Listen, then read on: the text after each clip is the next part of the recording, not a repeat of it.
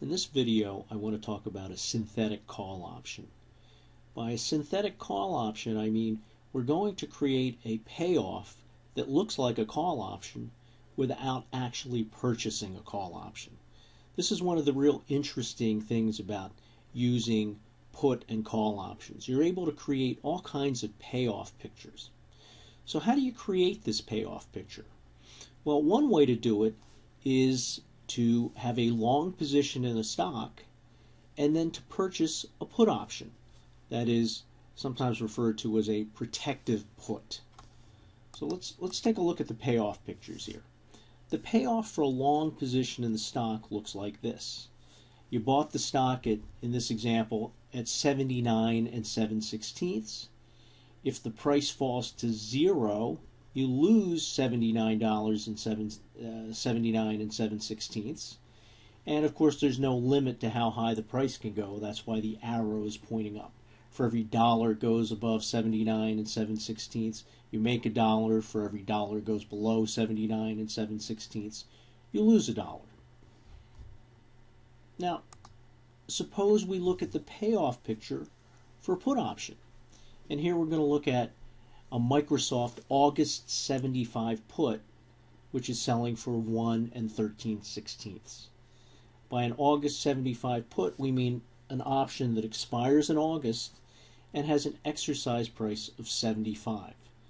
And it's a put option, and a put option allows you to sell at the exercise price regardless of what the actual price is. So you buy a put option because you think the price will go down, or you buy it to protect yourself in case the price goes down.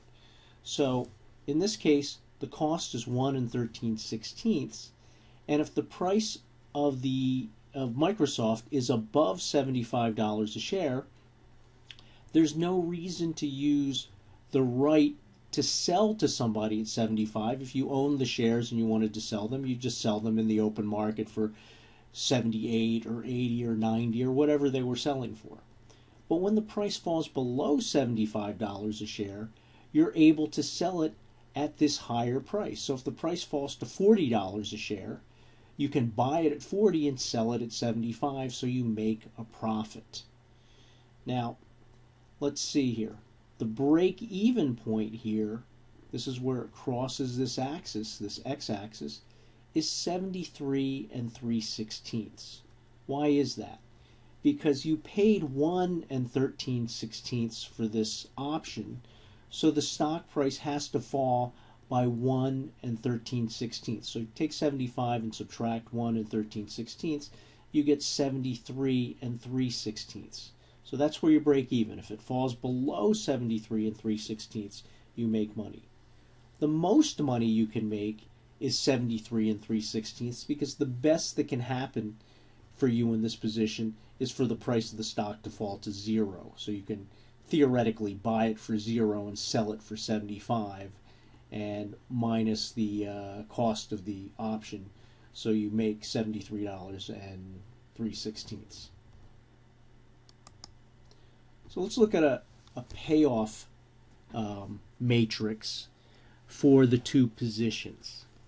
If you buy the stock at 79 7/16, we have some different prices here. If the price falls to 0, you lose $79 7/16. If it goes to 30, you lose 49 7/16, right? If it goes to 60, you lose 19 17/16, right? Easy enough. Just take this and subtract the price. Or actually take the price and subtract the price you paid for it. That's why you get the negative number here. Okay, if the price goes up to 90, you make 10 9/16. And if it goes up to 105, you make 25 9/16. Now, if you buy this put option, this gives you the right, but not the obligation, to sell at 75 a share. And if the price is above 75 or above, you're not going to use it. You're just going to lose the premium of 1 13/16. When the price falls to 60, what's going to happen here? you can buy it at 60, sell it at 75, so 75 minus 60 is a $15 profit minus the 1 13/16 you paid for it. So you're going to make 13 3/16 dollars per share. Okay, and then likewise, if it falls to 30, you'll make 43 3/16.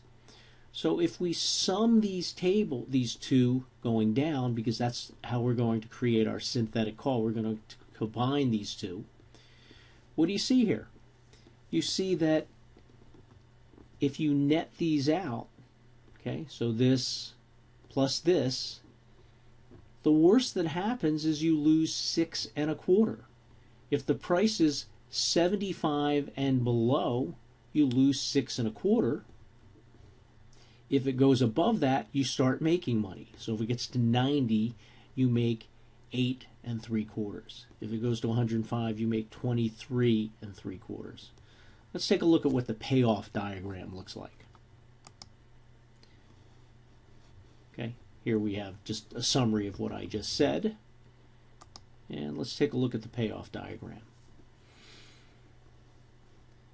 We saw from the table that you weren't going to lose more than 6 1/4. Okay, remember, if you own the stock, you could lose as much as the price of the stock. Okay, now for every dollar it goes above 75, you make $1, and so once you get to 81 1/4, 75 plus the cost of this, which is 81 1/4, you break even, and for any price above that, you are making a profit. And you'll notice this looks exactly like a call option. This is exactly the same payoff picture as a call option. So here you've created a call option without actually buying a call. Now, why would you want to do this? Well, one reason to do it is I own the stock. I don't want to sell the stock, but I'm scared that the price may go down. So I can buy a put to protect myself. All right. One example I've given in other videos is that if it's December or November of some year, and you're planning to sell your stock because you're going to use the money as a down payment on a house, or maybe you're going to use the proceeds to start a business in the coming year, you might want to postpone selling the stock. Why? Because if you can postpone selling the stock until the new year, you won't have to pay the capital gains tax until the following year.